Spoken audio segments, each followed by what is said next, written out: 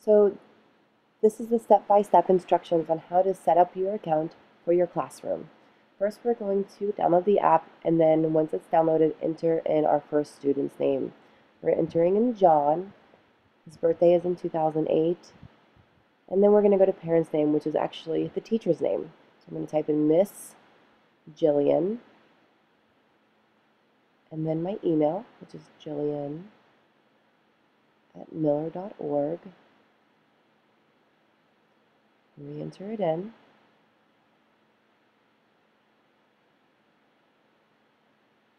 And then my password. Make it easy, 1, 2, 3, 4, 5.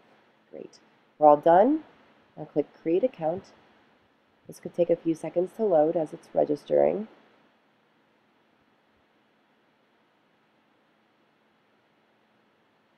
And then we're launched directly into the Agnitus Learning Program.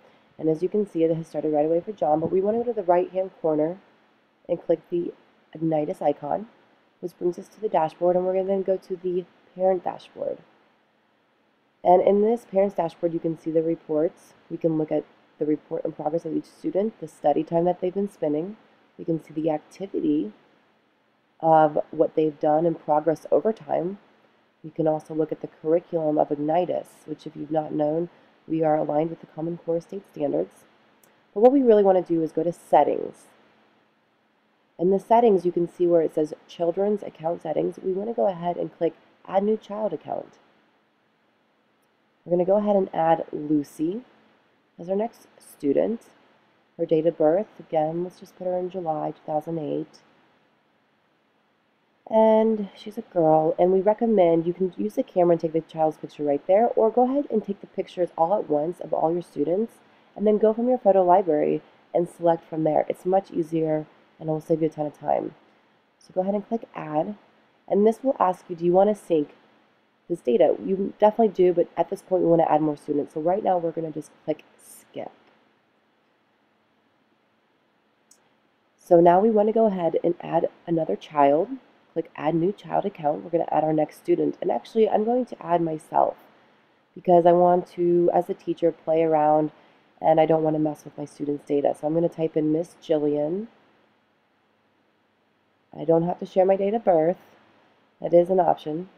And I am a girl, and I don't have a picture of myself. So if you don't have a picture of yourself, that's okay. Go ahead and just click Add. And we're going to skip. And now you can see we have Miss Jillian. And now that you notice this, there's a new icon for Miss Jillian. And at any time, you can go, if you don't have your students' pictures at this time, go in at a later date, create their accounts, create their profiles, go to your photo library when you have a chance to get their picture, and you're going to select my picture, and our information is updated.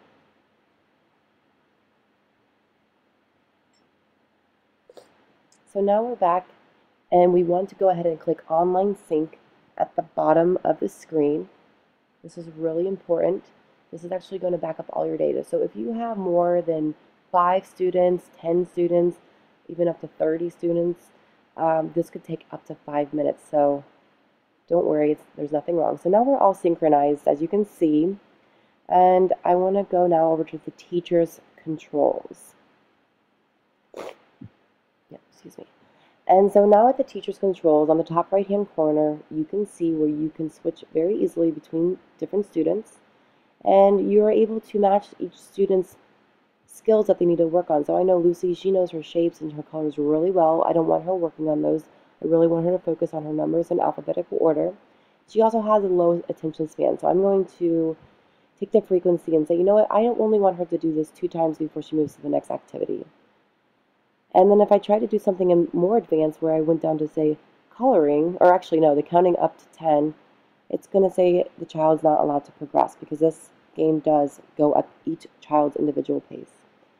I'm going to go back to the top of the screen, and I'm going to select John, and you can see the settings have been reset. And now I'm hitting play, and we're going right into John's first activity. But I really want to have Lucy be the one who's going to use the app right now, so I'm going to say switch profile, And I'm going to select Lucy's picture. And there's Lucy's account. And she can go ahead, click on her first game that she wants, and we launch into her very first activity. And as you know, the app will take the child through the learning program at her pace and through the different activities as you designated or as you like to have the app lead itself. Now, many people have to share iPads. Many teachers have to share iPads, or you're using it in a learning center or a tech center or a computer lab. So go to Parents Account Settings, and we want to log out. Go to Parents Profile, and you hit Sign Out at the bottom of this page. And we want to make sure we hit Sync and Sign Out before we do that, so that all the data of what your students have been working on all day long have been backed up. And when you log back in the next time, everything has been recovered and the students can pick up where they left off. So those are the steps to setting up Agnitus for your classroom. If you have any other questions, just email us at support@agnitus.com. Thanks.